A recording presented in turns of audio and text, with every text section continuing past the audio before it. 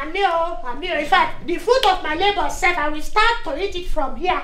Because as I'm going, I was going somewhere. Now past the way to come here. I must collect honorarium for the work I come to do here, the work of the ministry. Honorarium? Yeah. Bring your bag this side. Say you wait for the honorarium, Nick.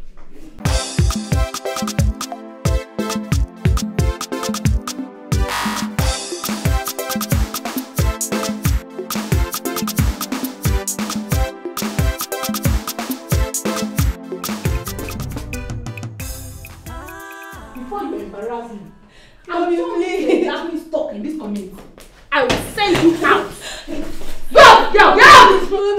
Out of my life! Out! You this shameless law! Mommy, please!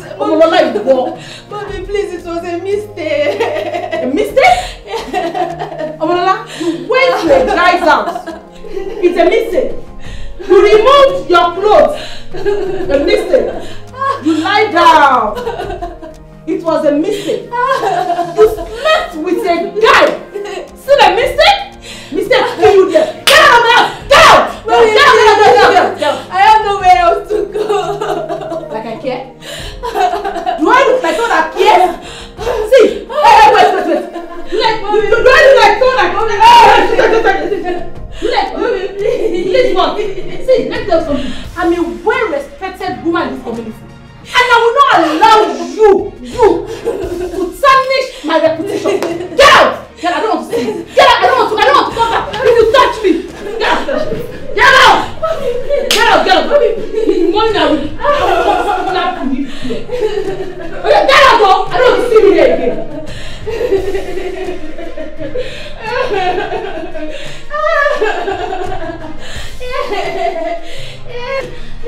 I said leave it! Leave out! Leave out! Idiot! Useless child!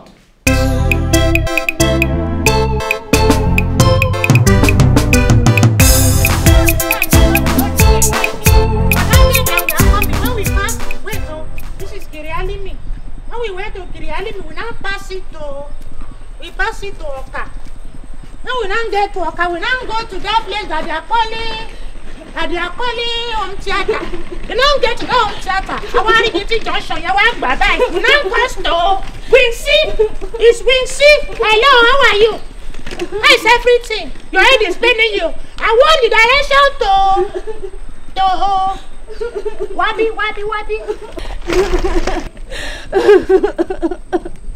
It's like you are crying, oh. Mommy, at your quabi. She be 70. How did she die? Let me know.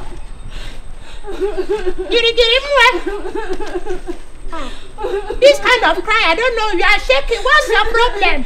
Say you miss your way. I think what's wrong with you? Talk on bikini. Baba, I'm finished. I don't have anywhere else to go. You are finished. Yeah. You are finished like Nigeria. I don't which one you are. I don't understand. Finish like how? So she know me. Because me try lose my way. So lose halfway, me lose halfway. Do you know Girialimi? I'm going to now. No, Baba, I didn't lose my way. Oh, she know.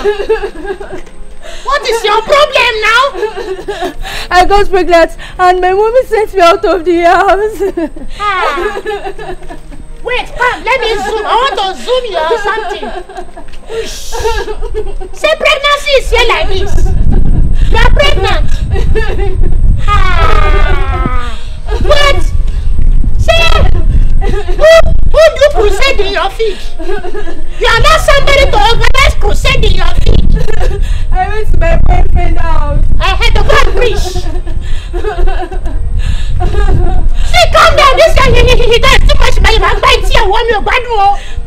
Calm down and talk to me. Let me have your destiny. And you go to your boyfriend's house for a workshop. I even went to my boyfriend's house now. And I was told that he has relocated. I don't know what to do. Farabale, no? You went to your boyfriend's house to go and do what? Your boyfriend now give you breakfast. The breakfast now gives you something in your stomach. I remember that you have run away now. That guy, is called like kórìí báyìí. Ìsúkọ́lẹ̀ ẹ̀kọ́ náà wá gbé wọlé. Oh, lọ́wọ́ kan ní one shot. Ah, sorry. But your mama supposed not to send you away. So you will call the words not that your boyfriend. Elijah. Ah, Elijah. Oh, Finaja. Elijah. Ina mo rara. Immediately they call. Maybe you will call him. Maybe we pick your call. See, it's like you like to be dancing. All the things I've been saying now. But then say that to say, what's static? Grow back.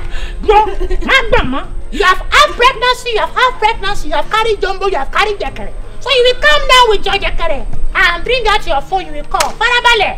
I'm a joker, ma. Welcome, my Doria, don't wear me. And your man, you like it, your girl. It is dance that you used to go to your boyfriend's house that he give you breakfast. Ah, Baba, I'm doomed. He's not picking again. Oh, dear, they say no. But you're dear, he's not going through. See, Baba. What's waiting? What? Me a bad no. But by guess me, where's the number? Elijah. I need your man. Ah, it's not available. The person that give you breakfast is not available again. Well done. Say you know what you are going to do. You will go to your mommy. What you have done is very bad. No, talk. How old are you, Sir Ghana? I am 16 years old. Ah, Gary lady. Shabafo Kalabasi Abo. Ina, 16. Yes, sir. Ah, 16 years old. Yes, sir. And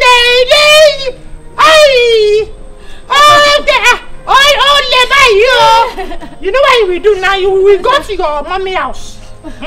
You will go and see her. She's supposed not to send you out. But no, Ori o pe na o. Ori o pe ṣùgbọ́n tí Ori o bá pe na, a máa lọ mú lọ sí láti máa tuition ni. Well done. And I lose my way ni o. Oh, because I thought you were going somewhere before. Ah, Emi, Mama Kakri there. Where's your mother house? Say the honor in the show. I'm 16 years breakfast. You collect it sharp and you work on your correct cash. What's your combine? If you know, what did you make your money? Show me mother Who is here? What are you doing here?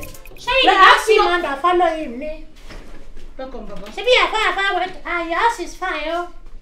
These two last look like the house of something your body just in fat. This year, who helped you to do this aluminium? Baba, come and sit down.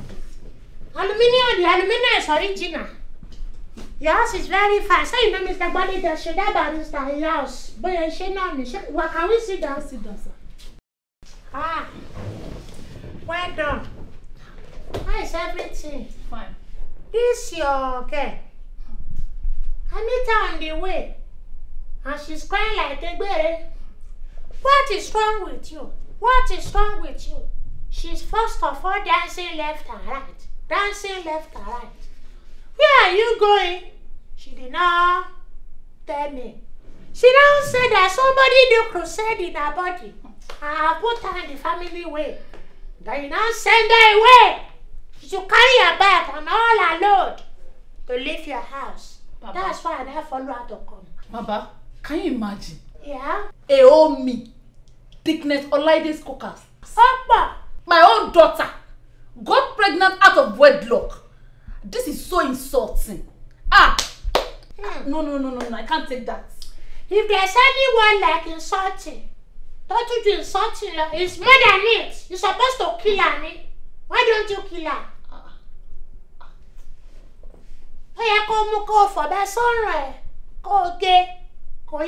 See, you cannot set this girl away.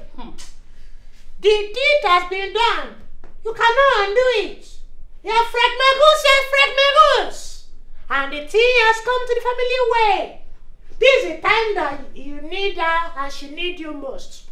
If you throw her out, anything can happen to her. Something bad can happen to her. You will accept her and love me. It's okay. It's okay. She will stay. Let her stay. Accept your granddaughter in peace. Other than say, why did the granddaughter? Maybe you are planning next 10 years. Okay. No problem. So God now says, quickly give you now. So this I tell you, we can send you kuku. Yeah, don't think we have said you have pregnant. Thank you. Baba Nife, thank you, sir. Mommy, thank you. Baba, thank you so much. You too, you eat the fruit of your labor. Thank you. I know. In fact, the fruit of my labor said I will start to eat it from here. Because as I'm going, I was going somewhere. Now past the way to come here, I must collect an honorarium for the work I come to do here, the work of the ministry. Honorarium? Yeah. Bring your bag inside. Say you wait for the honorarium, Nick. Lola!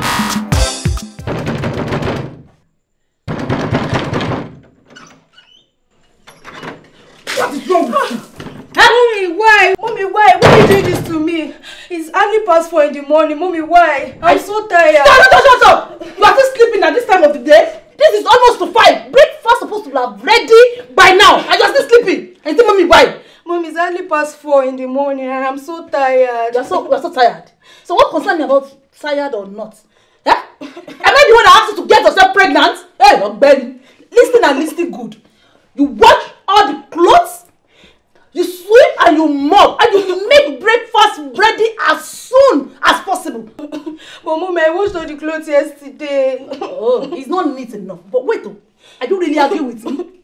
Are you arguing with me? Idiot.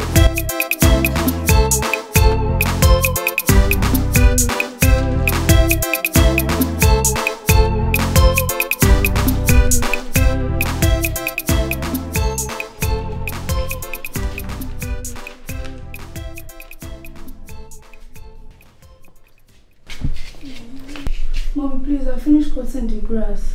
Okay. Mom, please, I'm hungry. Things we eat in the morning. Mommy, please, it's getting late.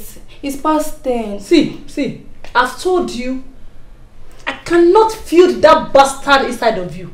So tonight, no food.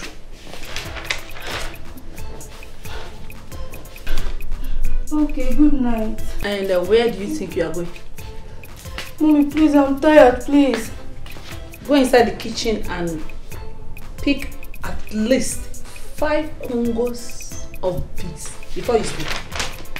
Mom. Don't let me repeat myself.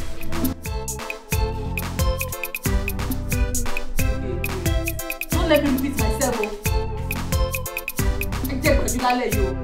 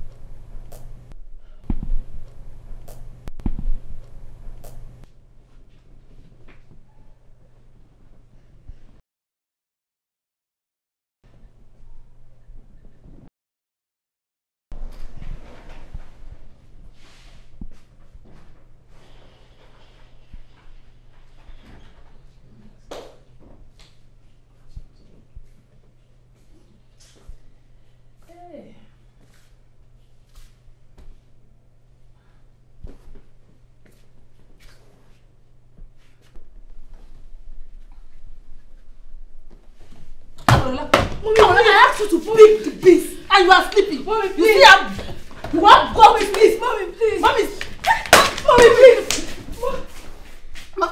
Idiot. Mommy, please don't. I don't want to see you in this house again. No. If I see you, idiot, public slut, shameless girl, I don't you see me.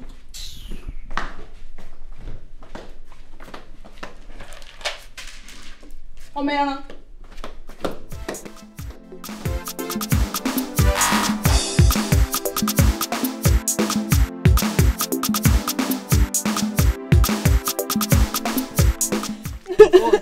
you, man? Hey! Who are you? What are you doing at the front of my gate? Good evening, ma. Good evening.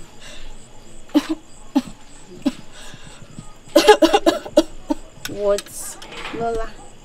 Is that you? It's Bella. Remember, we went to the same secondary school. Bella Rose? Yes. Come on, stand up. What happened to you? I can't believe my eyes. What happened to you? It's a very long story. But I'll keep it short. My mommy sent me out of the house when I got pregnant. So sad. Come on, you can stay with me, eh? You'll be fine. Come on, stay with me. Come on. Let's go. In Nigeria, the one that you will go to pension office, they will say that àwọn alàyè gan tí rí pension gbà pé èwo ni àwọn kíní kan fẹ́ gbà. Who is this one now? Fatulatu Taraba. These true color people, they will just use rubbish name to say, hello? Hello, who is this one? Hello, Baba Nife, it's me, Bro Sam. Ah, Samuel, how are you? I'm fine, Baba. I am calling as regards the meeting that's supposed to hold tomorrow. Only me, I cannot forget. Say you think that but our school, when we went to school the whole time, we did not use shillet you. We did not use shillet. Our head is correct. If you tell me something 2 years ago, so only me, say this is that program that you say I will come and minister. And you will give me an honorarium. Yes, Baba. God bless you. And I remember, I have not forgot. I will come. I called to inform you that the program has been cancelled, sir. Why will you cancel the program? The program that I put my mind there that if I come to the program and I do my thing, you will give me 20,000. And I used to go and buy rice. Rice now is 40,000 naira. I want to cancel. Why do you cancel it now? And the pastor that is anchoring the program died this evening. So we had to cancel the program. La Kuli. Why did the pastor die? Is he accident? No, the doctor said his BP was too high also. BP? So BP can kill somebody like this? BP? What's the pastor thinking about? Maybe they did not pay tithe and offering in the church very well. Or they did not pay seed and all those covenant prophet offering. What's the cut lorry phone? They did not even hear me. They suppose why would the pastor just go and die like that? Kiloro! What is the pastor thinking when the Bible said that we should be careful for nothing? But in all things we should give thanks. This one I'm talking, I'm hearing people. 1:44 the colony in the Bible. That time that they will use open to lie on the water, they put it up the wall. Our doctor, they are very stubborn. They will not tie you like Rani. Let me do my own. 1, 2, 4. This one, I'm hearing 140, 140. 140, 140. I must go to clinic tomorrow. This thing that IDP is killing somebody. 140, 140.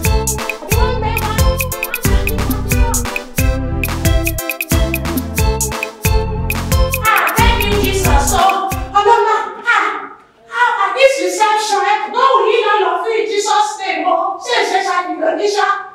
are you? This one, you look like a person that have bronchitis. Your face. Baba Nife, good morning. You must know. Sit down. How are you? I'm fine. I came to do my BP.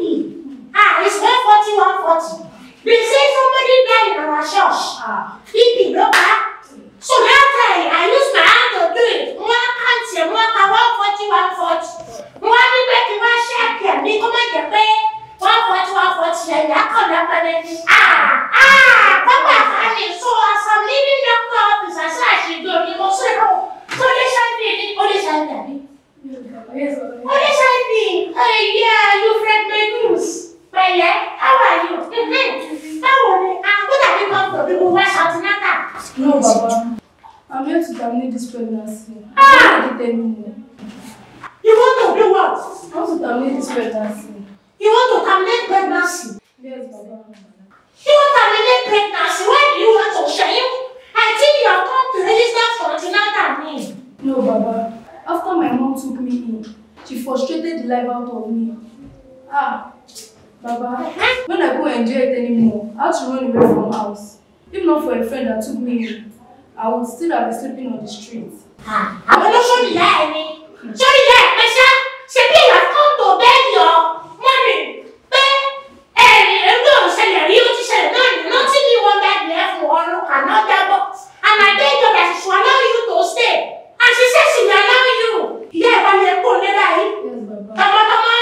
And the mother is that woman is not there. That one is not there. And but don't abort it though. Because you can go and die. If they use this stomach, you just go and die. Your life is risky. Why can't you keep it? Keep it now. Baba, I'm seriously looking for a job. But this pregnancy is so much standing in the way for me.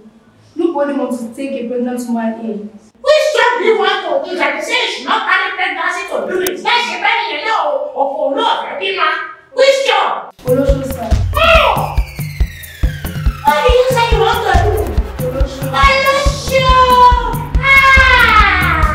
Like mother, like daughter.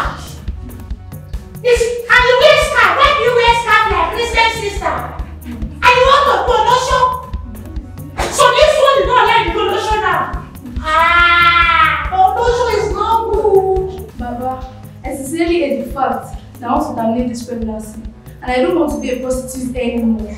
But I have no option. I also want to live a good life. Listen to me. Listen to me. It's not a very good thing to do.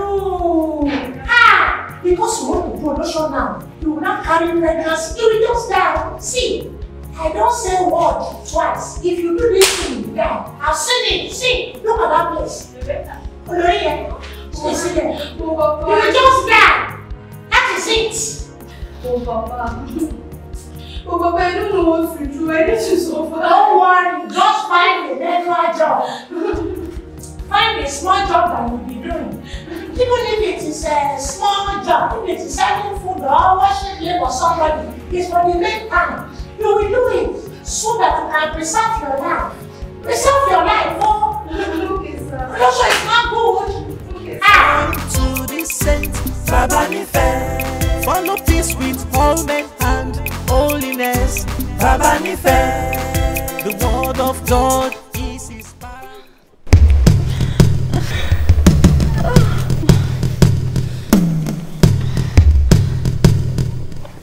Bella, I don't think I'm aborting this pregnancy again. Bella, are you alright? Bella, what's wrong with you? Bella, what's wrong? Bella, talk to me. What's wrong? What's wrong? Bella, what's wrong? I'm bleeding. You have some mister. Yeah, I was going to know. Yeah, the one who brought in the patient called Bella Rose. Yes, sir, we are friends. You sure okay, sir? Actually, madam, your friend, she had an abortion. What? Yeah, it became complicated, and that was probably because she lost some blood. Okay, sir, where is she? Can I see her? Actually, ma'am, you brought her in late, and she lost a lot of blood. And I'm sorry to inform you that we tried our best, but we lost her. Hey! Madam, please take it easy.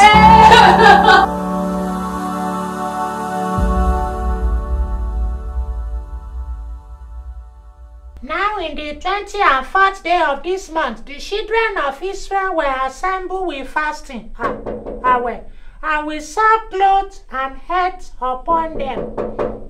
If I didn't finish this verse, I will not open the door.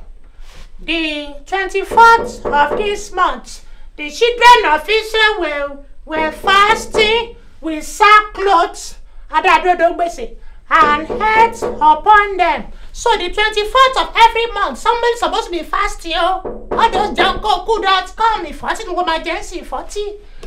You knocked it down. Somebody did not answer. Shebi Farabale. See, I'm going to give this person now. Oh my Jacko, last me. Who is there, Donna? Say you want to rob me December time. Good afternoon, Baba. Oh, yeah, don't I know? Say that's not the home of Akanyogo. Yes. Who is there? Good afternoon, Baba. It's me. Something, good afternoon, ne? It's me, Baba. Come inside. Good afternoon, Baba. Ah! It's you! It's me, Baba. How are you? I'm fine, Baba. Ah! Longest time, Long Baba. time, oh, but see, when I'm here, I know that to tell lie. I say something here behind your back and I must do it. So you can see. What am I finding, Connie? Baba. Well, let's everything.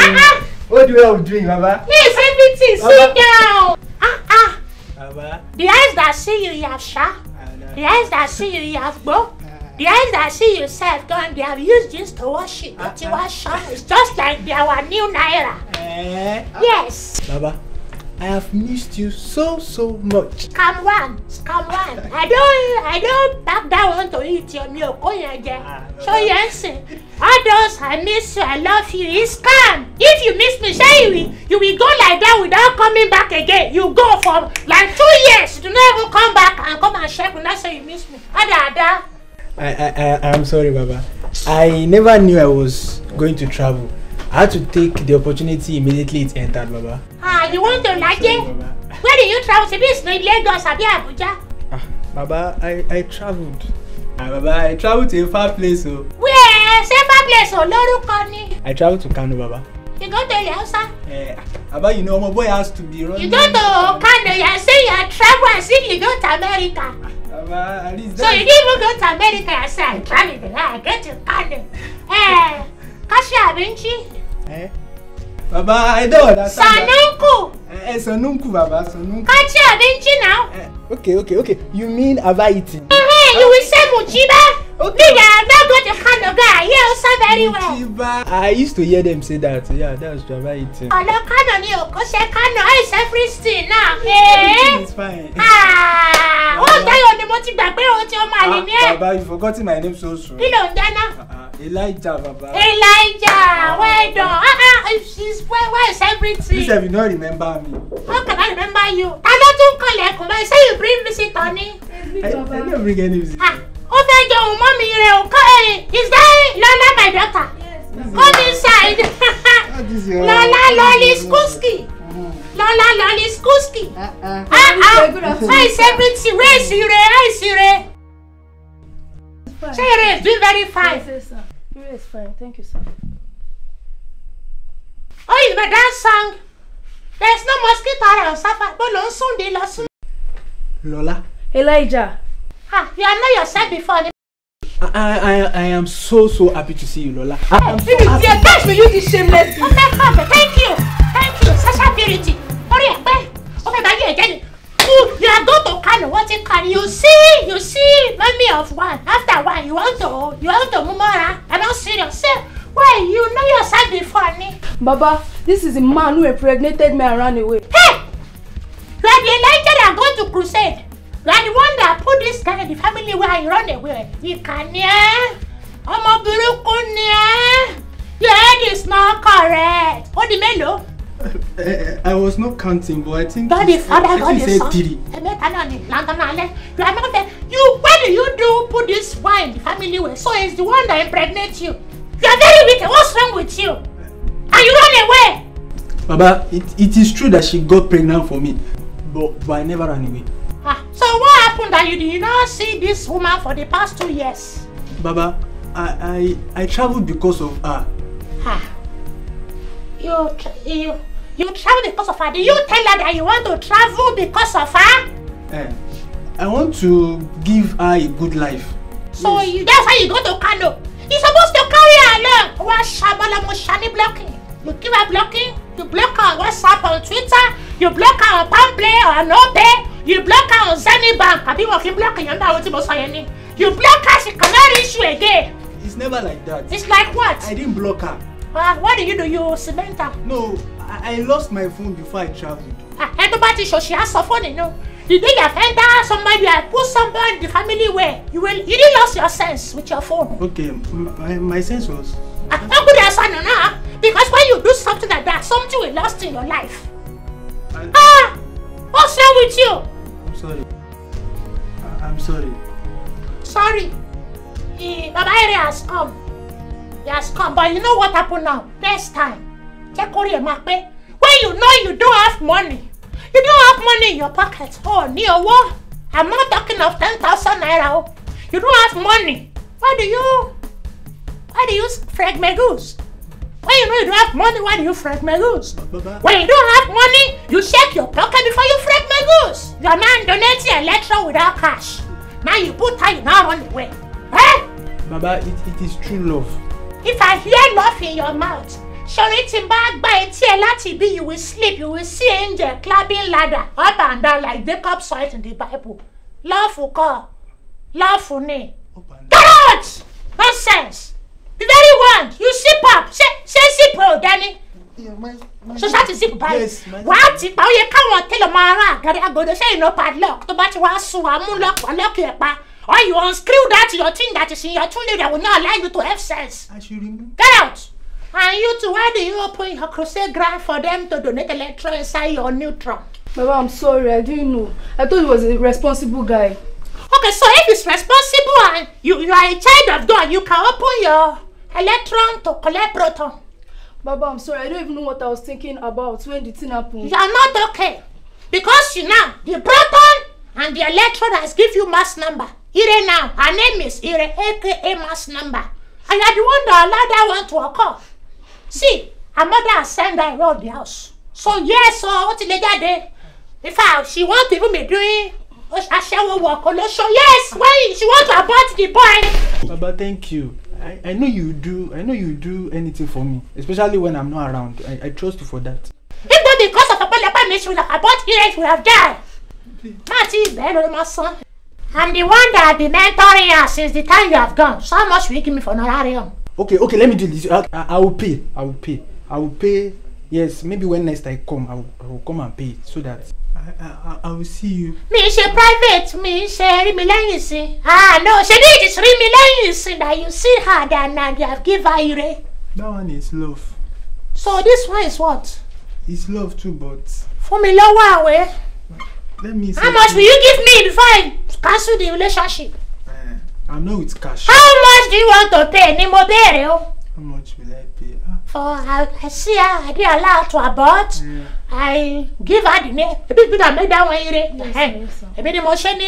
Okay, let me do this. I will transfer it to your account. Yes, your account. Oh, Ben, it's my friend Nico Waramale. Say, see this year. Carpenter Fetushe. Hello, what is share of mentoring? Okay, yes, a lot we. Baba, what are you looking for? I want to knock your head. So what will you give me for? Baba, for the honorarium? I will, yes. Baba, son. 20. No. 20. Yes, 20,000. 20,000. In a kind of 20, not of him, would they? Say that's a good life you want to give here. You have entered one chance. Baba, I'll bring money. The mother have sent her away. So we go there together to go and resolve everything. You will explain yourself when you get there. No problem. I don't have problem with that. I'm sorry. Please forgive me. Please. Baba, me too. Oh, buy it here. You are born again, Abi. Baba, please help me too. Okay, buy this so to buy with it. If you were there, I'm not there go for it here. Baba is love. Baba Nife, preacher of the word of God. Baba Nife. Please find a place in your heart to forgive this your worthless mother. And for the past 2 years now, I've been searching everywhere for you. As if you care. You are a bad mother. You have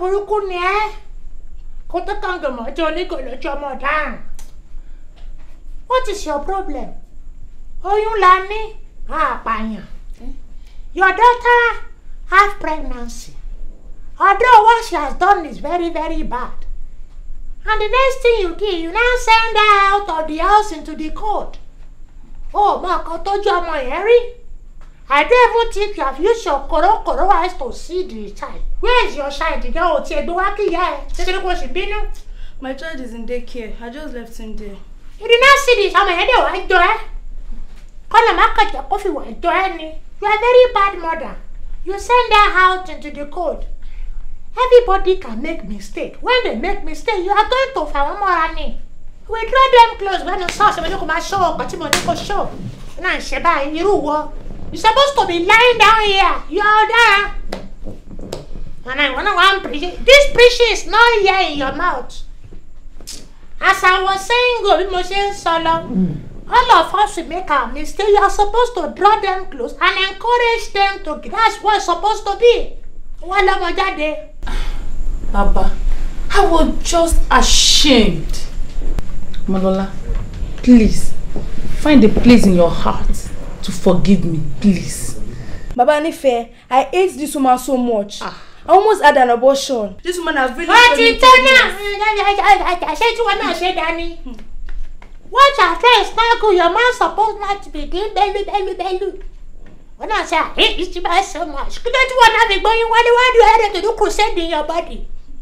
Why do you have to do crusade? Why do you have to fragment you? So you two don't have mouth to talk. You keep short. It's everybody that needs forgiveness of God. You need forgiveness for doing rubbish. You need forgiveness for accepting election. You need forgiveness for sending you out of the house. So you two, you must forgive your mother, because what you did was also very bad now. If it is me, I will not send you out. I will find Odo. I will ban that thing out of your life. It's me. They will not use another person to do me. Ma, you need to forgive me too, ma. Kano to lo 20k lo mu wa o. 20k lo fi lo mi. Just for a start. Son to fe so.